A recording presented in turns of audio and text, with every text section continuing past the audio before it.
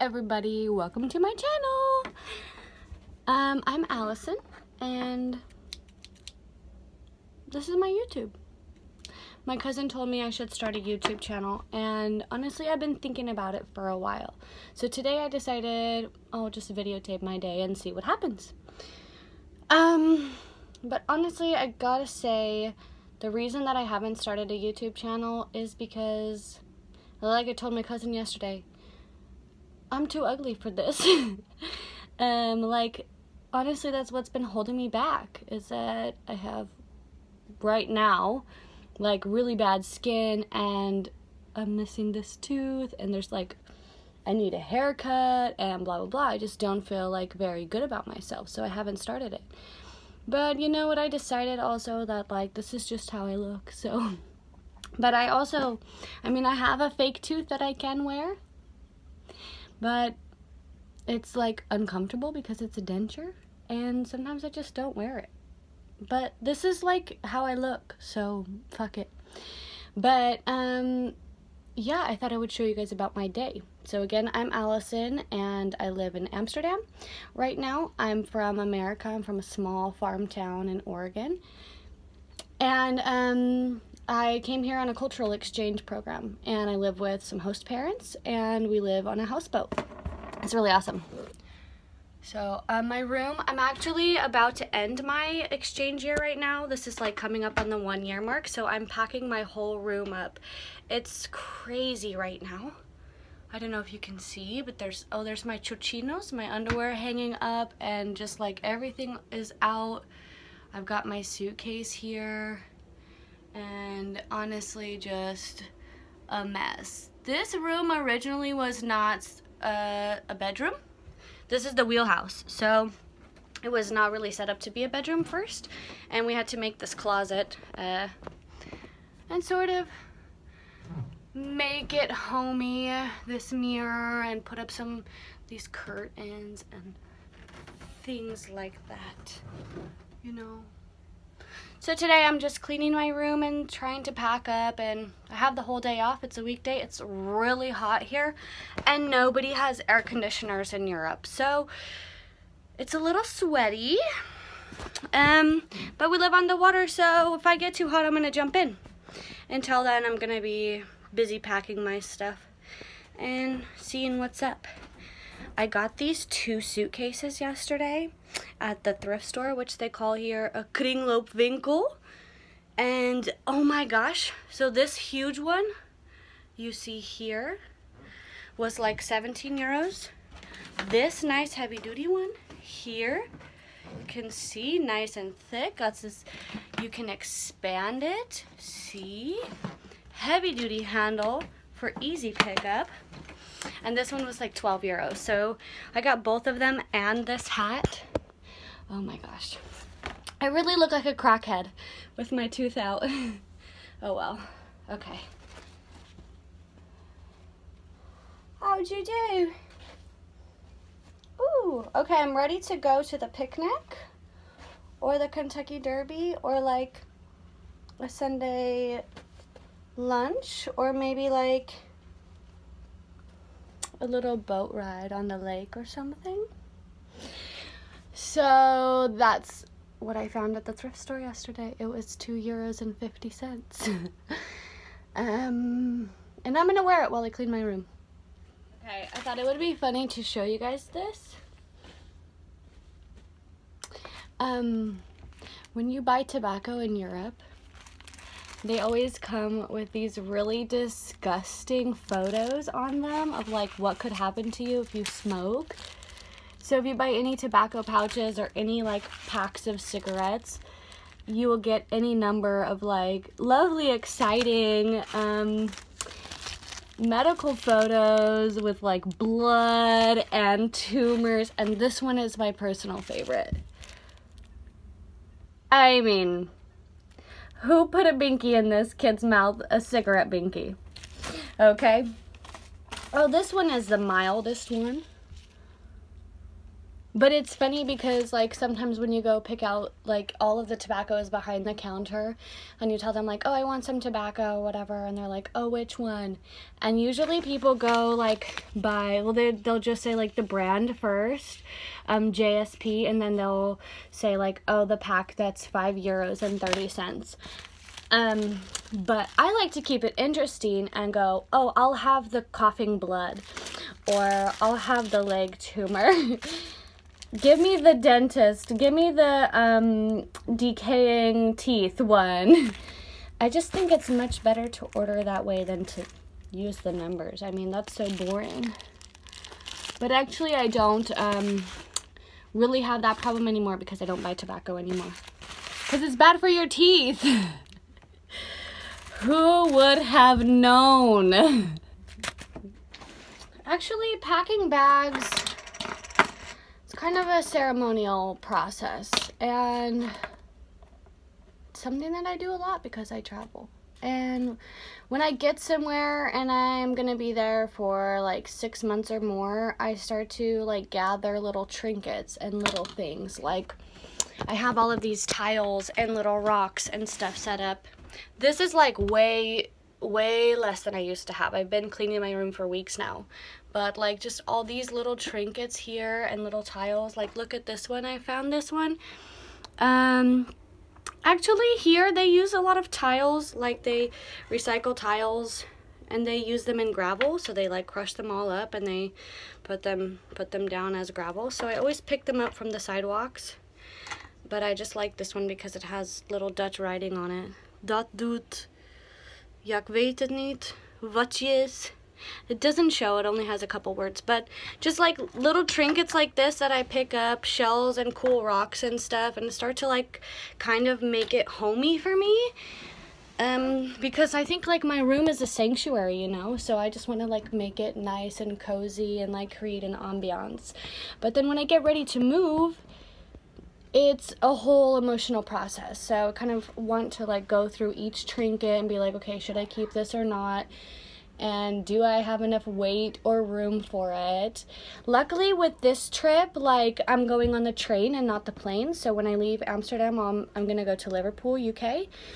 And it will be about 10 hours on the train. So first I take a train, I'm basically gonna go underwater with the train. So I'm gonna go like south from like, let's say if Amsterdam is here, then we're gonna go like this way to the coastline and go all the way south down the Netherlands and south through Belgium, and I think at Belgium then I cross over the English Channel, and then like here would be the UK, which is an island, right? So that the water that I would cross over is called the Isle of Man, and that's the English Channel. And I'm going to be doing that on a train. So basically the perks of moving and transporting by train instead of plane is that I don't have a weight limit for my baggage. I think they actually technically said on the website you can bring 2 suitcases, but there's really nobody like monitoring that, you know, as long as I can get onto the train just fine. They have overhead bins where you can stuff your storage. So that's the nice thing, is that I don't have to worry about weight, really. And as long as I can, like, tie it to me or tie it to my other suitcase, like, I can have as many bags as I need, which is kind of dangerous because then, again, I want to keep all this stuff. So I usually, like, collect books and rocks and tokens and scrapbook stuff. I mean, I have like all of these little stamps and stickers and paper. I try not to get too much of that kind of stuff because I know I'll have to leave. The hard part about traveling is that like there are a couple collections that I have that when I see something I want to keep it. So like eventually when I have a home, have like either for decoration or whatever. And like I have like a small collection of coffee cups and teacups in storage back in Oregon, and so like when I find cups like this, I want them and I want to keep them and ship them home, you know. And also this one, I love this one so much. It's like a paint color, you know, and it's got the number there. And I think this is so genius because, like, imagine if you bought this for your kitchen or living room or whatever, then as if you bought the cup and you have this color, then, like, you never forget the color. Then you don't have to keep the little paper in your junk drawer. Unless you break this, then I would keep the pieces or something. But, like, these two, you know, I want to keep these, and that's just from this year in Amsterdam. Like, maybe the next place I go, I'll have another one. And I mean, things like this add up because coffee cups are not the only thing. So I try not to collect anything that's going to be too heavy. Oh, but books. Books always get me. Papers and ticket stubs and stuff are always nice, but then I never end up actually scrapbooking these things. I don't know. It's just a whole pain in the ass, you know what I mean? It's a whole process. I have not figured out yet what to do with this. This book, I got it for a gift for Christmas, and it has a really cool lettering in it, and I've used it a ton. But honestly, it's really heavy. Look at this one I made. If you have to give up, only give up for today. I love this font right here, and I love these flowers. I made a whole stationery set of 3 with those flowers, which was supposed to go up in my art shop, which hasn't opened yet. Maybe I could show that to you guys. Doesn't matter. What I was getting to is that I don't know, like, each of these items I want to keep so much, you know, but this is like so big and heavy. It's just one item, but I'm telling you, I have so many of these items, and I can only take so much with me. But, you know, these are the battles we choose, so here I go. One thing that can be really helpful is that I have this one briefcase, and I try to, well, I'm trying to be very planned and calculated about the way I pack, because here's the thing. I'm not just going straight from Amsterdam to Liverpool. I'm going to be staying with a friend for a couple weeks first, and then I'll be going on the train, so I'll need, like, to pack all of my stuff from this room, but keep out, like, certain things that I'm going to need in the next 2 weeks, and then sort of pack away stuff that I'm going to need after that. And so it's like a very strategic type of packing, because not only are you wanting to fit everything and have it organized, but you want to plan based on what your schedule is for the next few weeks, for the next little while. And this is like an added, this is one of the pain points of, like, traveling so often and traveling internationally. And honestly, since I'm trying to do more of this travel and my goal is to, like, be able to pick up more often, it's good practice. But what I'm trying to do is basically, since I have a bunch of, like, important stuff with me all the time, like paperwork, projects I'm working on, but then you also have, like, your birth certificate, your nationalization records, like, you know, anything that you needed to get into the country or that you need to have on you at all times while you're in the country, stuff like that. I just have it in this one briefcase, and then it's pretty big. And then also, like, if I want to try and fit these mailings in there too, like, I always have like a backlog of souvenirs that I've purchased for people that just have not been sent out yet, and some of these go back for months, okay? So I usually put those as well in my briefcase. And also, like, one other thing about traveling internationally that you might not think about is that, like, your plugs are different in every country. So I usually have, like, different types of chargers in here as well, just like any sort of backups.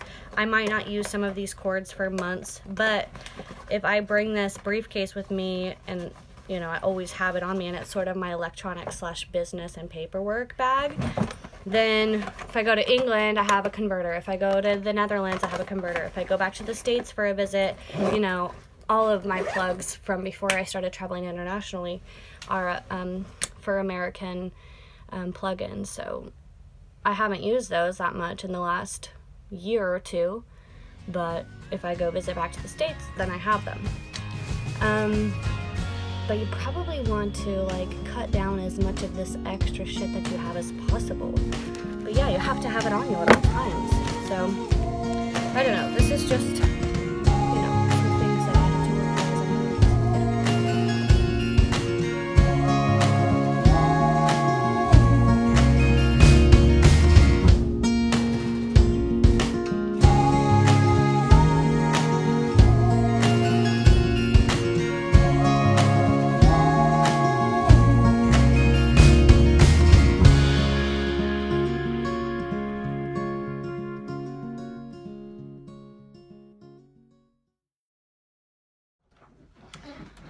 I had to brag a little bit. Check this out.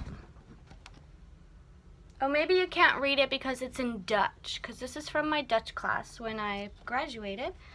And it's not that impressive because it says, Allison completed the course. I got this before I even got my final test results to see if I really passed or not. By the way, I did, but this just says, you're like, hey, yeah, you took Dutch class. So now I can actually speak Dutch. Certified by this certificate. It's official. Yeah, actually, of course, that's not how it works. But to be honest, I can speak a lot of Dutch. So, kan wel spreken. Maar dit is een hele slechte ding van mensen van Nederland. Dat allemaal, als je bent aan het spreken, dat zegt ze, oh yeah, you have an accent or something, like, oh, are you gonna try and learn how to speak proper Dutch, like, you know, after you get the hang of it and stuff. It's like, that's super off-putting to me. But it's okay, like, that's kind of what you come to expect when you're gonna learn a new language, that there's gonna be some times where you're gonna be made fun of for your accent, or, you know, somebody's gonna be like, oh, you didn't say it right, and kind of make you feel like awkward or stupid, or they might laugh at you if you say something that's like funny, or you say it in a funny way. So it's okay when people tell me like, oh, like, I can tell you have a really strong accent when you speak Dutch. Honestly, when I speak Spanish, I always got the opposite, that I have really good pronunciation and this and that.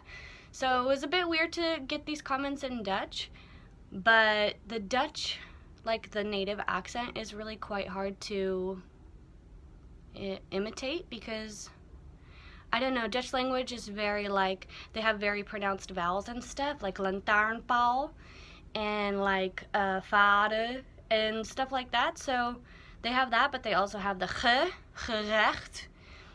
But sometimes like they're more relaxed with the and it's all like a very, very fine, like native ear can probably hear it and speak it correctly, where sometimes they're more relaxed. But I always go for the more like hard pronunciation because I think like I want to be understood, and I don't know, I'm not gonna go around lazily speaking a language that I like don't know like that, you know? So anyway, when people tell me like, oh, I have a really strong accent, I just say like, oh. And I had a friend, actually like a close friend, so I wasn't offended when he said this, but he said like, oh, are you gonna, like I said, are you gonna work on your accent and like try to speak like a Dutch person, like a native? And I just have mixed feelings about that. I just said to him like, no, it's okay, like, you know, I just want to be understood. Like, I know I have an accent, and of course I'm, you know, doing my best to pronounce everything correctly, but if I have an accent, it's because Dutch is not my first language, you know, and there's like not enough representation of successful second language students who like might have an accent or might say things grammatically incorrect, but I can run all my errands in Dutch and I don't have a problem like comprehending. So I think the most important thing is just like, if you are understood and if you understand the other person. Past that, of course, you can work on your accent or whatever, but really, what's your goal with language? To communicate something. So if you're able to do that, like, who cares how you had to get there, you know what I mean? Anyway, guys, this is very unfortunate, but I think it's time to part with this jacket. I like it so much, but I've actually maybe worn it out once. It was a little tight for me, like I can't really move my arms that much, but look how fabulous it is. I mean, come on. Come on. it's such a statement. Maybe I'll hang on to it. Ooh, speaking of jackets and fashion statements, check this one out. Oh no, it's got some stains. I wonder if this is from the spiders. Spiders, that's a whole nother YouTube video. I'll tell you guys about that later. Living on a houseboat, I'm telling you about the spiders. Ooh, come on, fashion piece. With this and this hat, I mean, I could really go back in time. My grandpa made this. My late grandpa. Or, I don't know if he's dead. Actually, my grandma was married with him a long time ago. And, like, it was her first husband long before I ever came along. And he made, like, a bunch of clothes for her. Okay, this is, like, Little House on the Prairie. But it's a statement piece. It could definitely go with, like, something you would want to, like, make it sexier or risque down here to make it not so colonial up here because of the high neck and stuff. But it could definitely be done. The sleeves are just so unique, and I love that it's handmade, you know, by my grandpa. I've yet to really, oh, I did wear it once when I went to a museum. Obviously not getting rid of this one, but I had to show it. Okay, I gotta stop for a bit. I'm getting super hungry and I'm gonna stop still. Stand still. A stopping point. Snacky time. Whoops.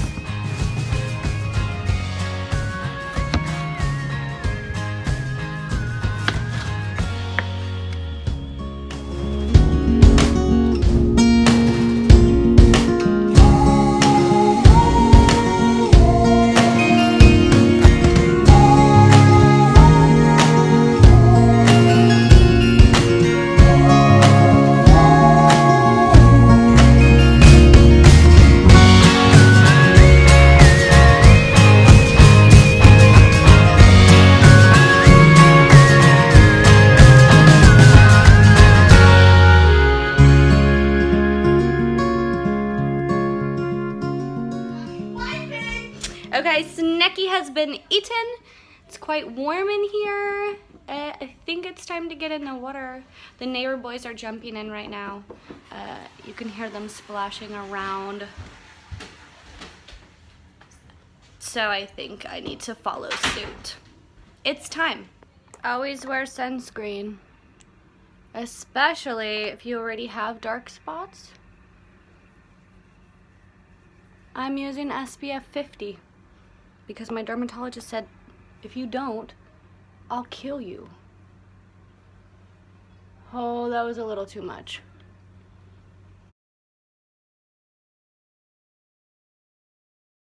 Okay, here we are, like 3 hours later. I was busy.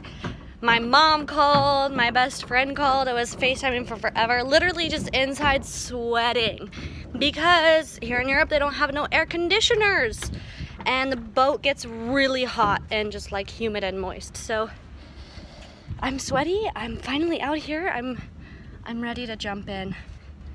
Haha.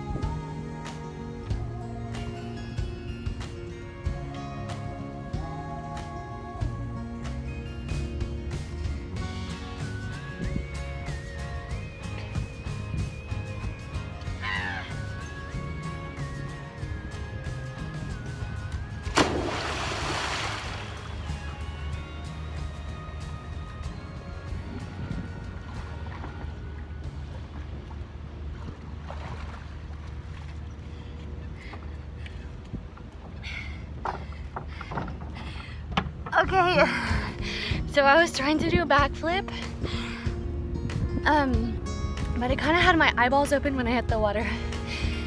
But every time I get scared before I do a backflip. I did it the other day and it took me like a little while to like build up the courage. And still, even though I've done it a few times, like I still get scared every time. But I'm gonna try and make it like a nicer one.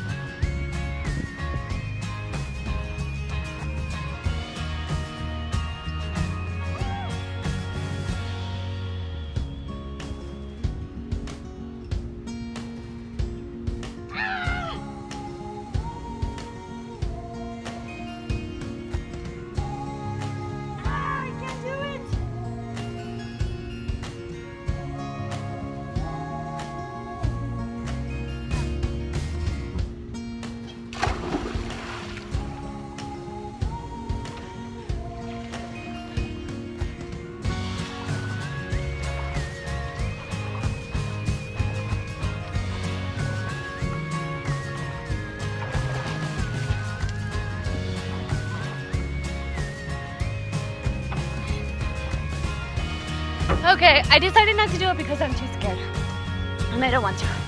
But now I'm just gonna go for a nice swim.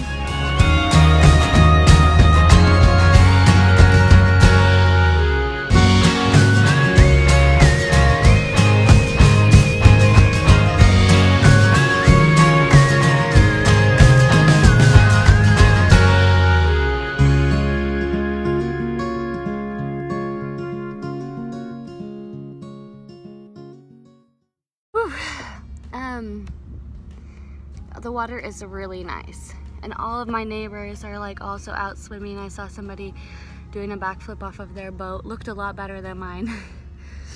But I'm a little tired and I think now I'll just lay here and read for a while.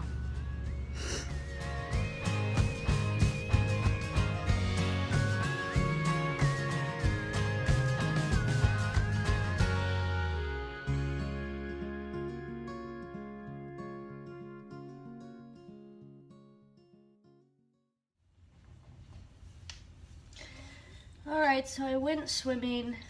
I laid down for a little while. I really wanted to take a nap, but my mind was not having it. It was not shutting off. But it is afternoon. It's, actually, you know what time it is? It's borreltide, or how they say borreltide. It's time for the appetizers that you have before dinner. It's like 4 p.m. There's really nothing to eat anyway, so I have to go to the store. But you know that time when it's like 4 p.m. and you're like hungry and you want a snack, but dinner's gonna be like happening soon, so you're like, I don't want anything too big. That's borreltide. B-O-R-R-E-L. Borrel. Still can't say it right. So I'm gonna go to the store and get some things for borreltide and some things for avondeten for dinner as well, because there's nothing here. And we'll see what I do after that. Maybe I'll do a podcast episode later. But I'm gonna take you guys to the store with me. So we'll go soon. I'm gonna go on my skateboard.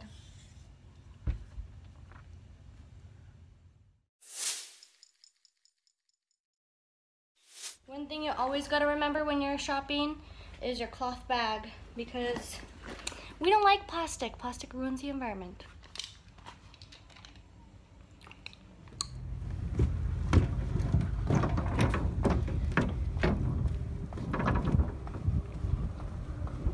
Cooksy Lou! Yeah. Can I video you? Yeah. I'm going to the store. Any requests? Tapas. Okay. So some hummus, a baguette, anything for dinner? Or anything we need? The usual. Okay. I go.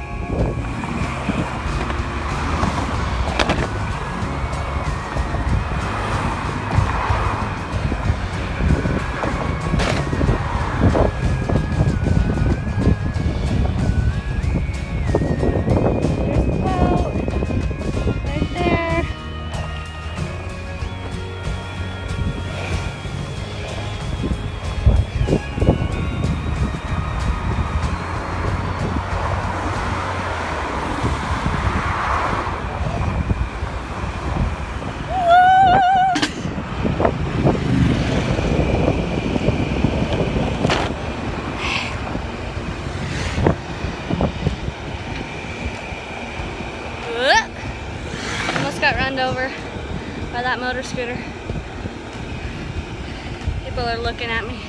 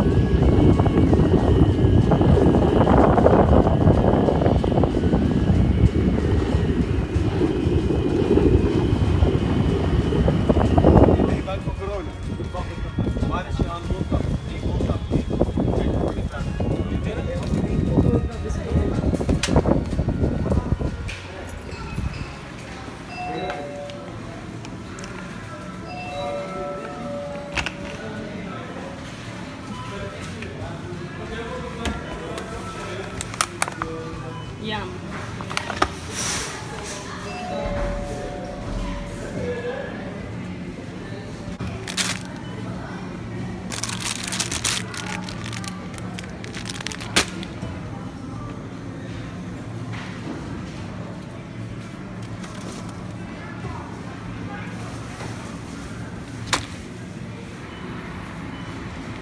Lekkere hapjes. Dit is alles. Al deze is voor borreltijd. Ja.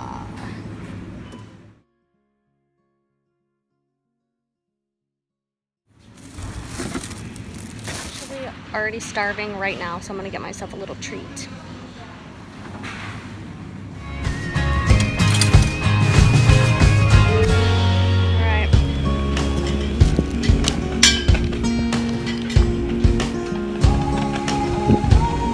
Go. I got my baguette here, groceries in my backpack, Comcast croissant right here. Gotta get back before this salmon goes bad.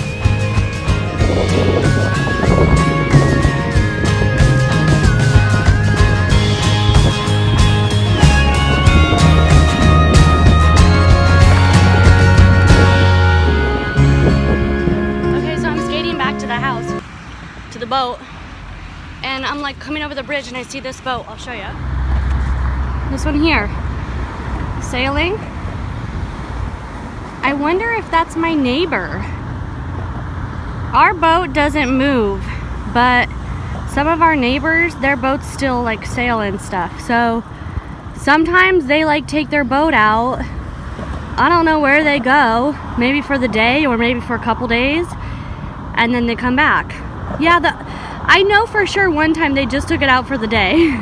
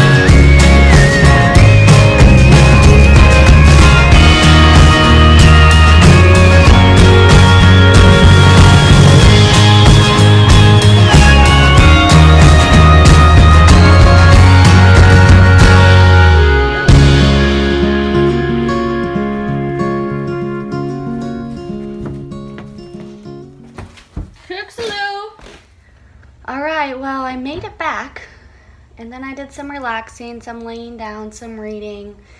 But I actually realized that I forgot the lemons for the salmon, and we don't have butter. And I also want to get some nail polish. So I'm going to go back to the store and then come back to the boat and hang out some more. But I'm going to sign off for today. I hope you guys enjoyed coming with me swimming into the store. And if you like this video, hit the like button, subscribe, and shoot me a comment if you want to see more of something. Actually, we'll only be in the Netherlands on this go around for another 3 weeks, and then I'll be going to Liverpool, so it'll change. But like, subscribe, give me some love, and see you soon.